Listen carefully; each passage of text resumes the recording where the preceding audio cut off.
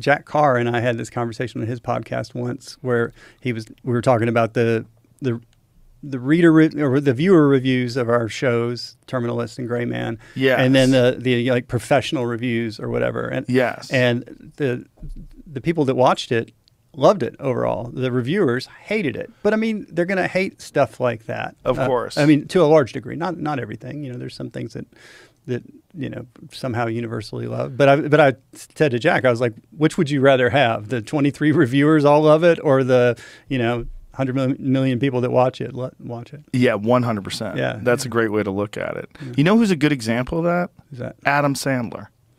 Adam Sandler's movies all get destroyed by the critics. Yeah, yeah. But I think they're fucking great. I love they're so silly, and I love that I watch them with my kids. Yeah. And they're easy to digest. Like even the Zohan, which is like a little racy, hilarious. Yeah, yeah. Gets torn apart by the critics. Yeah, and I think his stuff does really well. And of course it does. And he's just doing something different than what the critics. I remember David Lee Roth once said the reason that you know, like critics all hated him and they all loved Elvis Costello is because all the critics look like Elvis Costello, which I don't know if that's true. Well, that is a part of it, right? Elvis Costello was like the nerdy guy with the glasses, and he wasn't the good-looking guy who had all the chicks with him with his open shirt. And David Lee Roth was this stud who was doing karate kicks on stage. There's sour grapes involved at certain places. In certain places, I mean, people can hate my books for a million different reasons, and that doesn't make them wrong. But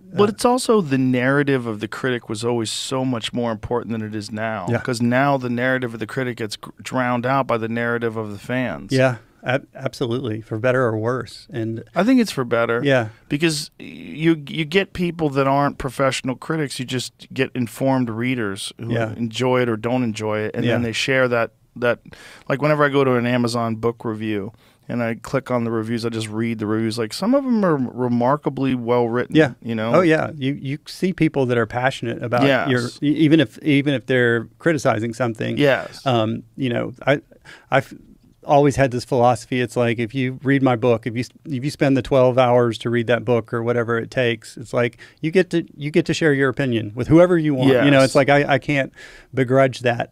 Sometimes I'll disagree with what they say. Sometimes I'll agree with it.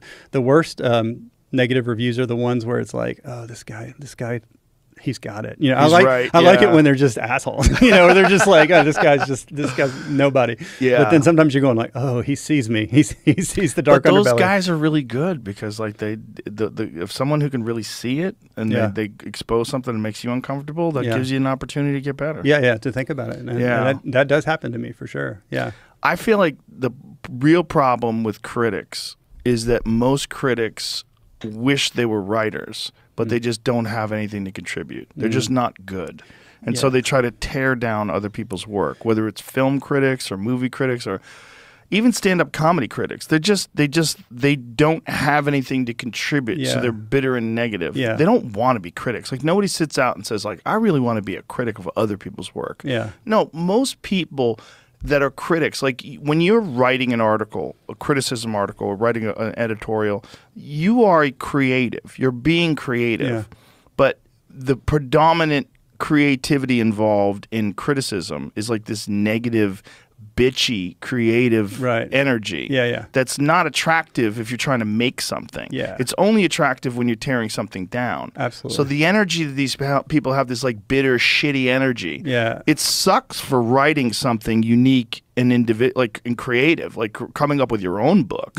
But it's good for tearing apart other people's stuff in a really like snarky way. Yeah, I've been saying that for years and years, but never as eloquently. I'm gonna watch this later and write down what you just said because I have said like you'll read a review and just to make the review a better little piece of writing for them, they basically change the story. You know, like you know, there's basically really disingenuous stuff in there. Right. Not every review, obviously, but that happens sometimes. And I'm going like, oh, okay. As a writer, I know how you wanted to make these 2 paragraphs like really impactful here. So you told some bullshit about my story that it's not even in the story. Right. Yeah. They're just not good. Yeah. It's what it is. You're getting it's like non-athletes talking shit about athletes. Yeah. Like you get that in the sports world. Yeah. You get like these basketball commentators online Yeah. and then like doing podcasts and doing these shows where they're just talking crazy shit about these players, Right. and they